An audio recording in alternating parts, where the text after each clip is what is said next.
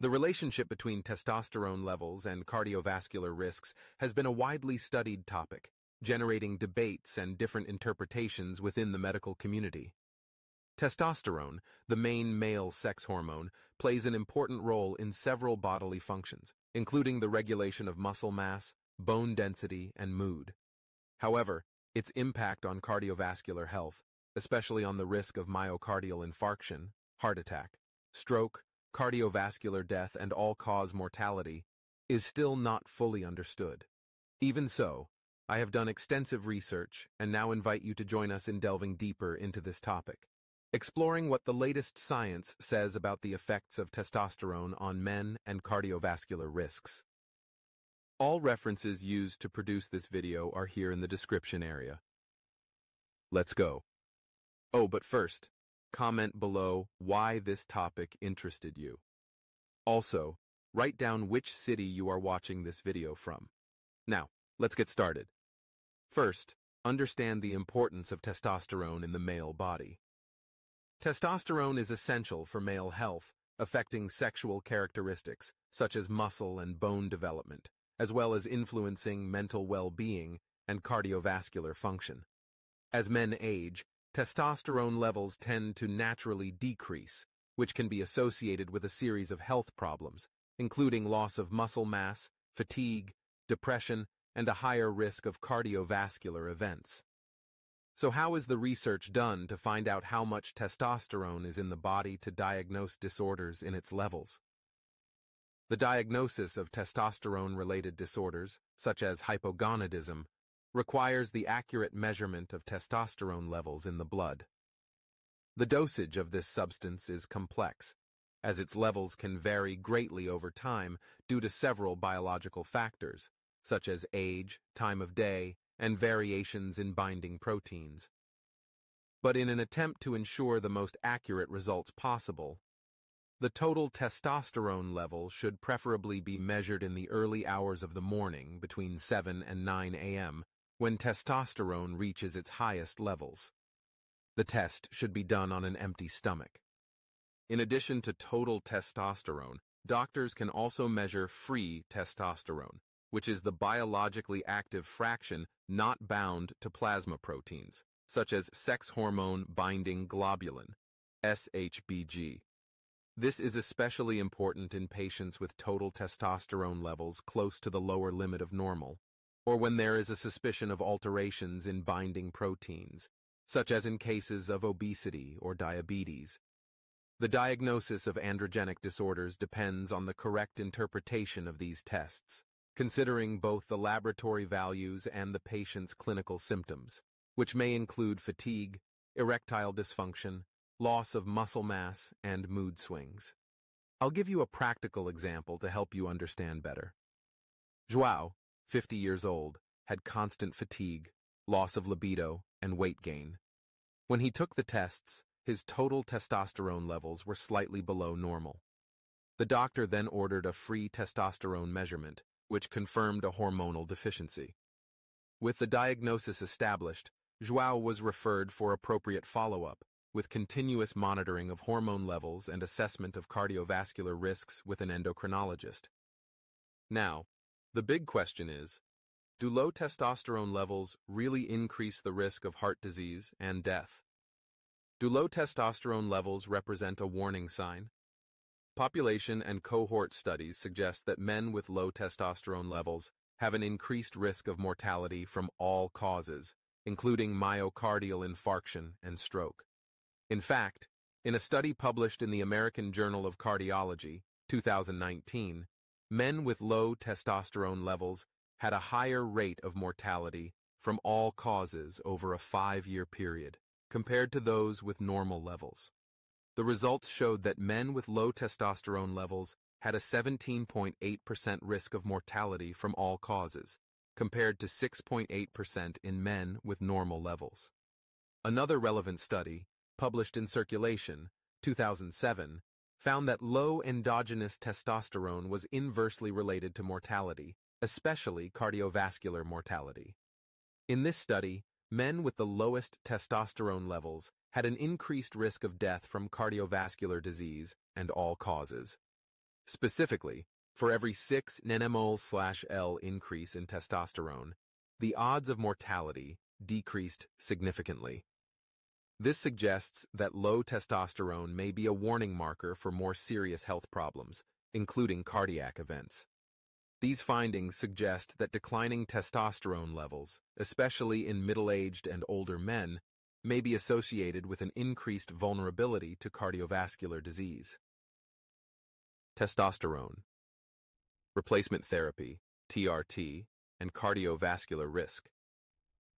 Many men with low testosterone turn to testosterone replacement therapy, TRT, to improve their quality of life and alleviate symptoms of hypogonadism, which include fatigue, depression, decreased libido, and loss of muscle mass.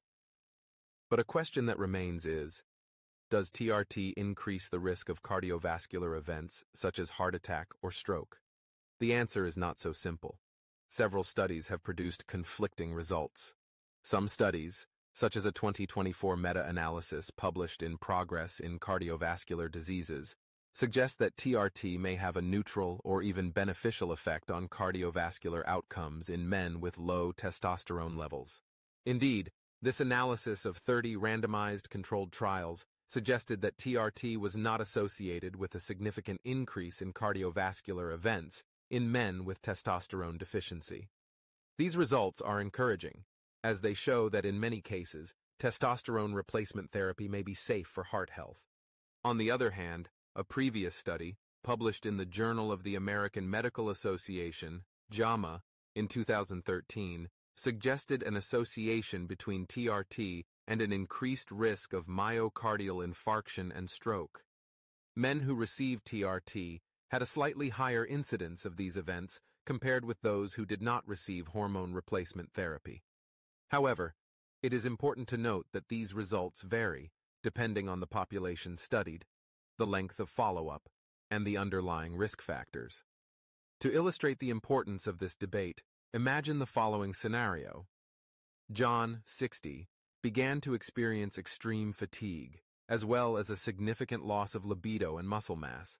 After blood tests, it was determined that his testosterone levels were significantly below normal. He began testosterone replacement therapy with the goal of improving his quality of life.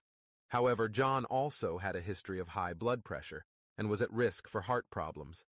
After starting TRT, his energy levels and well-being improved, but he had a mild heart attack a few months later.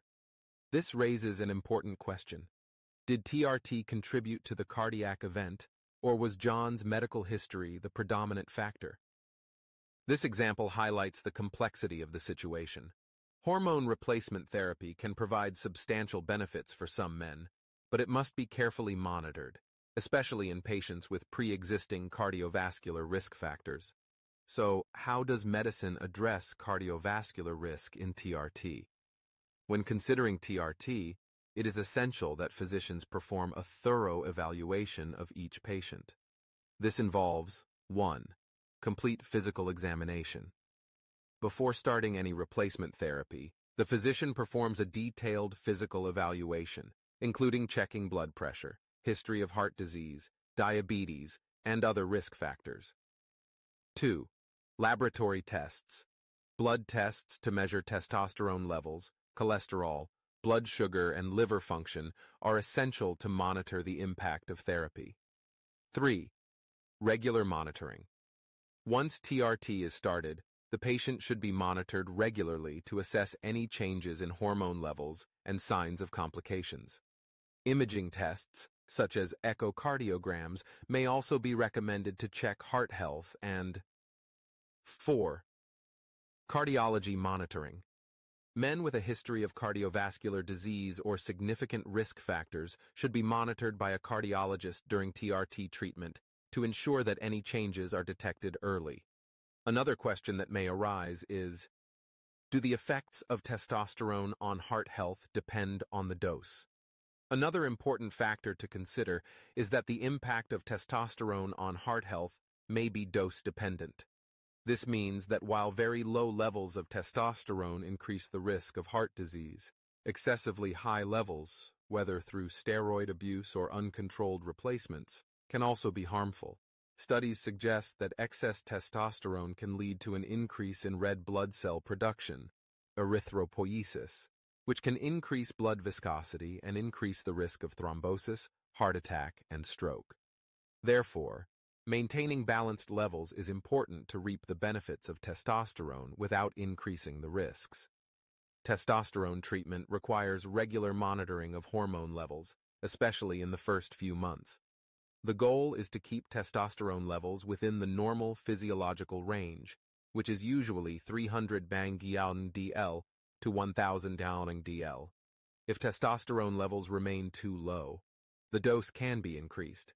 If they are high, the dose can be reduced to avoid side effects, such as increased hematocrit or risk of cardiovascular events. So, testosterone, friend or foe? In short, the answer to the question, is there a connection between testosterone and cardiovascular risk, is complex. Low testosterone levels are associated with an increased risk of heart attack, stroke, and all-cause mortality, suggesting that maintaining healthy testosterone levels is beneficial for longevity and heart health. However, testosterone replacement, when poorly monitored or performed without clinical need, can increase these same risks, especially in men with a predisposition to cardiovascular problems. Therefore, the safest course of action is to always seek specialized medical advice before starting any treatment. Testosterone is not a magic pill to increase vitality. It is a tool that, if used correctly and responsibly, can improve quality of life.